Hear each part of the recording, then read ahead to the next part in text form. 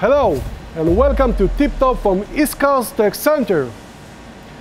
Today's TIPTALK is about choosing the right coating. We often hear, how do I choose the right coating? Or which coating is preferable? Well, I wish there was an easy answer such as yes or no, but when trying to pick the right coating type, it can be a bit tricky and many times involved in trial and error. Matching the right coating to your job can increase productivity and tool life dramatically.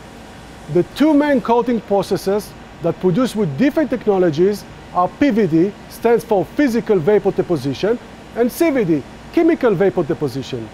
CVD coating has an excellent wear resistant with alumina coat layer as a thermal isolator, make it suitable for high temperature and cutting speeds. The alumina coat also prevents carbon diffusion when machining materials with high carbon volume, such as cast iron. CVD coating thickness varies between 6 to 19 micrometers. PVD has a thinner thickness and varies between 1.5 to 6 micrometers, making it better for insert with sharp cutting edges to machining materials such as stainless steel, titanium, and other superalloys with low cutting speeds.